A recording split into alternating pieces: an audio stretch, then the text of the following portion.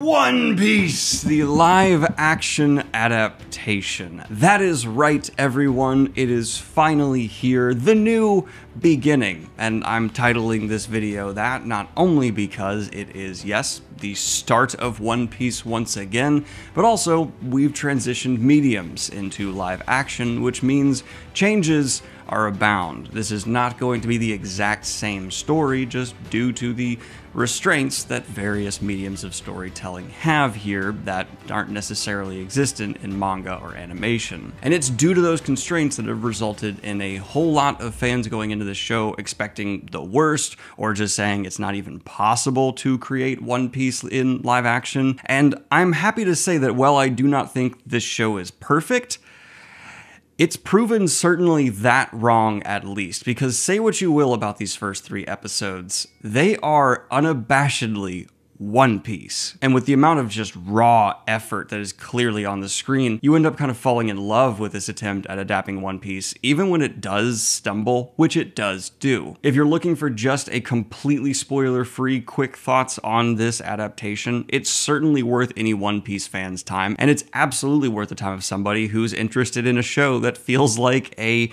child's pirate fever dream in the best way possible. As I look back on my notes on episode 1, I just find myself like constantly encountering pleasant surprises. Not only is there gore here in language that lets me know they didn't misinterpret One Piece as just being a kid's story, but the set design and costuming are truly next level to varying effects. I think the set design just works almost across the board always. There are some live action sets here that look like they are just truly picked up from the manga and put on the screen. Wow. The costuming though, while everyone seems like they've had the best done possible for them, there are certain characters who I think just can't really look that great in live action. And so you're like, oh, that's true to the character. Looks goofy as shit, but all right. I knew it was going to be good though, like right away, because even in the opening with Roger, his teeth, the crowd, the diversity of costuming, not just 2 characters you recognize, which did stand out in the crowd nicely, but to all in attendance just felt high effort, not corner cutting, which I feel like is that level of detail that really lets fans kind of sink in with hesitation, but it's like getting into water that's a bit too warm. You're like, oh, okay, it's kind of working. And then by the time the performance of Roger felt like it was emitting this historic moment, I was like, expectations are being met. For fans though, it's the right call. That attention to detail will be appreciated, and One Piece, as I said, is supposed to feel like this absurdist pirate journey, so why not? We have people talking into snail phones.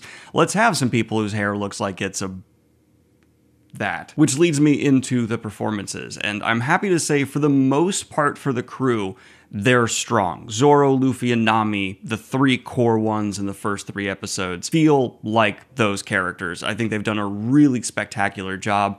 When the dialogue shines, they are able to absolutely feel like the truest forms of those characters in this medium I think we could ever expect to get.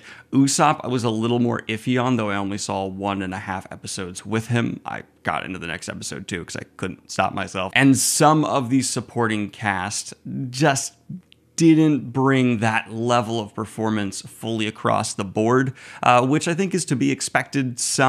The dialogue that's being handed to actors here at points is corny, is over the top, and it's difficult to consistently make lines like that land. And I don't think any One Piece fan's going to be, oh, why is that in this show? One Piece is corny and over the top at times. That's why we love it. It's just difficult as a live action actor to fully embody that consistently. The big question though is, are the changes from the source material, which are here, while they do seem to have a general philosophy of being loyal to it, that there's some things that just had to change, do those changes make sense?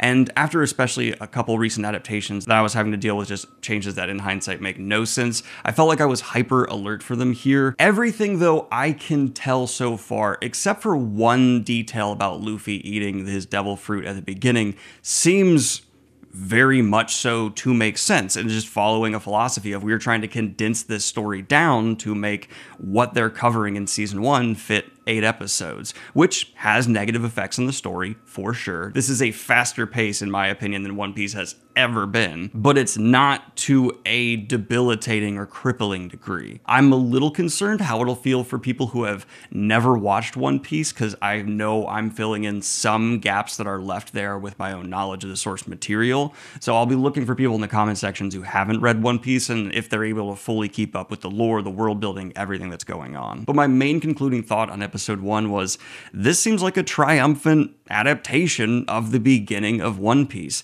It's not perfect. I found myself groaning sometimes at the humor. There were visuals, especially, that I was just woo on. But there were also some when I was really impressed how well they landed. I will also say the relationship between Zoro and Luffy felt so spot on right away. You could just tell where it was gonna go, and it felt earned immediately. The whole great thing as well, with Luffy just like, oh, please do this for me, I'd appreciate it. I'm gonna let you go now because I need you to join my crew, but you're a good guy.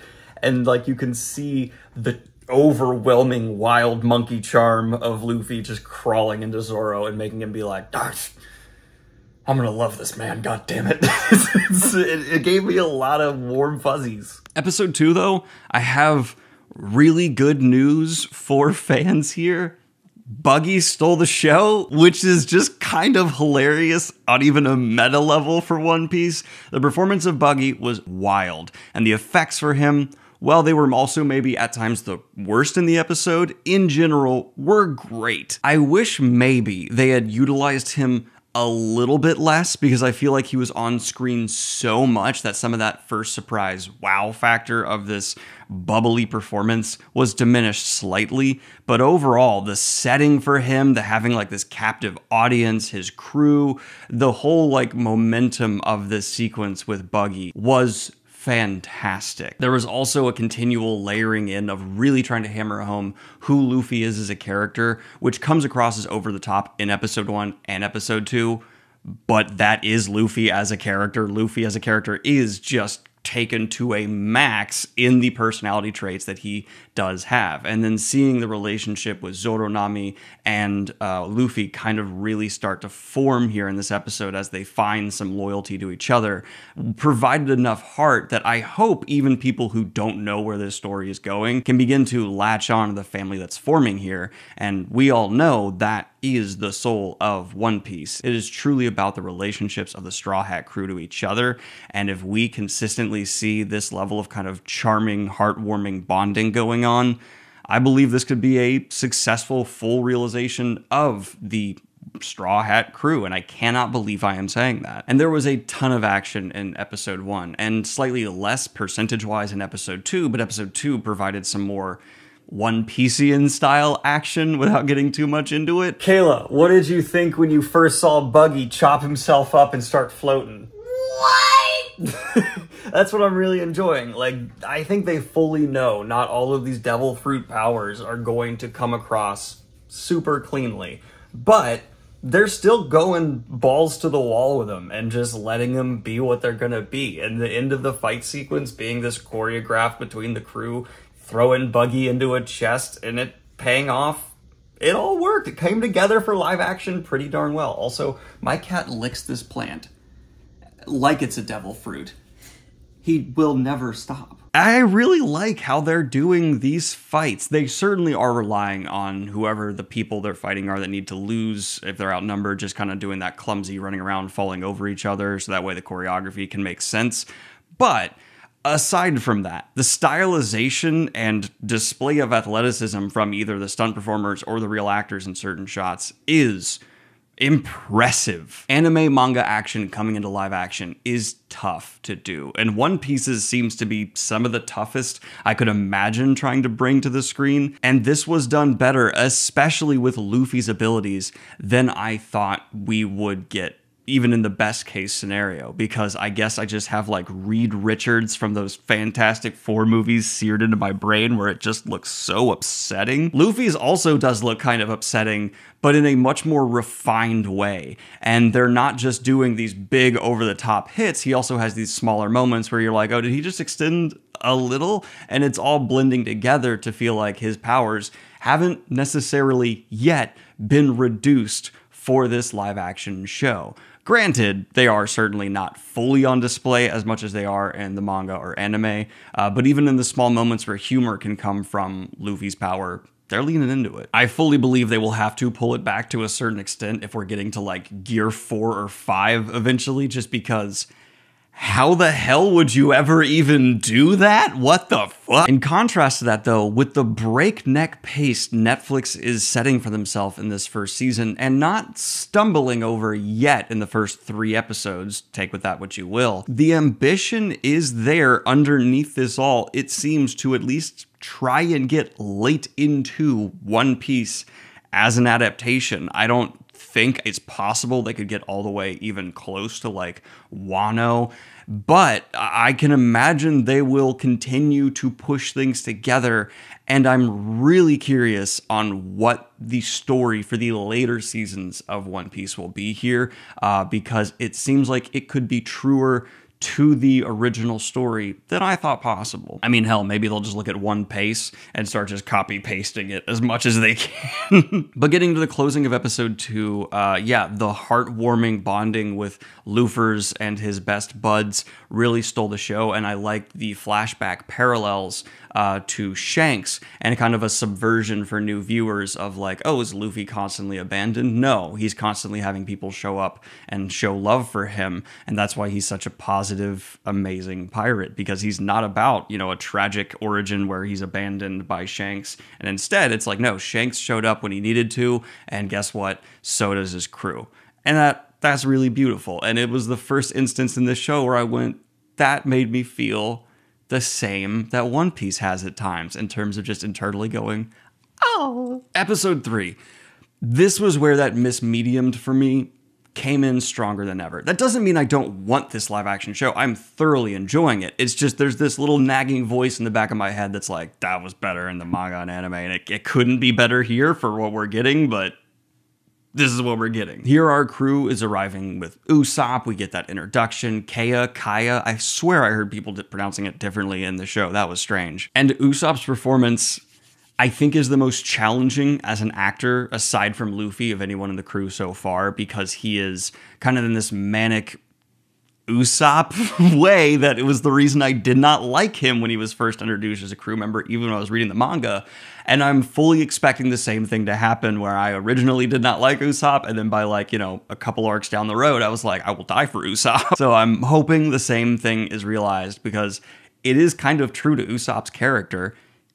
He's oddly hateable for me, and that's how I was first introduced to Usopp. And I also realized in this episode that they are leaning into the over-the-top outfits and costume changes to happen. I love the One Piece crew getting new outfits, wearing new stuff while having their staple wardrobes, of course, most of the time. But we're seeing Nami, Zoro, and Luffy dress up, dress down, have different shirts on. And I don't know, maybe that's just the buy in me, but I'm kind of having a blast seeing what they can bring to the table for like the aesthetic for a certain setting, and I really hope that does not stop. Seeing this crew get costumed up is a lot of fun. Kayla's been trying to educate me in the history of fashion, so I'm hoping I can like turn around and be like, well, I'm gonna educate you in the fashion of pirates.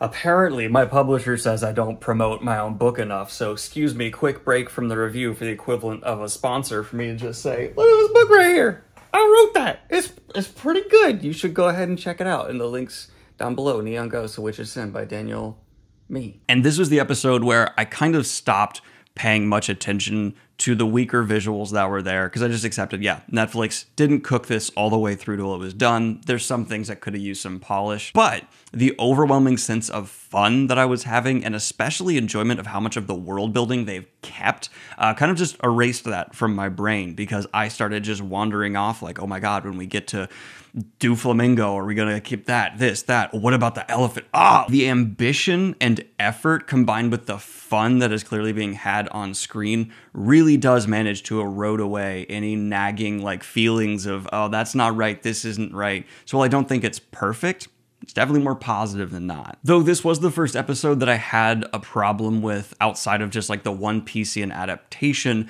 I felt like the structure could have been a bit refined in the script to set up a mystery and payoff without it being quite so obvious, or a villain like as ham-fisted, though you could argue that's the point. It's just one of those points where I'm like, okay, are people coming into One Piece for the first time going to enjoy this as like the schlocky kind of endeavor that it is, or are they going to be wondering the same thing I am of like, well, that mystery could have been delivered a little smoother? And yes, I got decently into episode 4 before I finally passed out. That's the truth of the matter. I woke up at 2:50 a.m. to go ahead and try and binge all of One Piece. I fell asleep halfway through episode 4, not because the show wasn't really fun, but because I'm a tired 30-year-old-ish man. But One Piece is kind of crawling into that like, oh, we're being hunted into this mansion point where I left off, and I felt tension. That was the main takeaway for episode 3/4 for me. When this adaptation is trying to go for a certain emotion or a vibe, it's succeeding. And that in itself is so much more than I could have hoped for adapting, in my experience of anime manga I've read, consumed, the hardest anime to adapt ever, at least on the visuals and world building levels, which is something that on average is, again, better than I expected. I don't think this is quite at the hype I'm seeing some people put it out where it's like perfect, best show of the year. But in terms of just, is it making me feel like I am experiencing One Piece yet again? Yeah, absolutely. It really is. And that put this, I can't take this smile off my face right now. That's the review of this out of 10. I can't take this smile off my face. It's not a 10, but it's like above a 7. That's where I'll put this actually. It's between a 7 and an 8. Oh my god, I can't believe I'm getting to say that. But let me know what you thought of the first 3 or more episodes of One Piece in the comments down below. Like and subscribe if you have not already, and put on your straw hats, because in a week or so, once I feel like everyone's had time to consume the show, we'll do a full spoiler-filled review from beginning to end, and that'll be a lot of fun as well. Have a good one, y'all. I gotta go make fantasy news. Peace.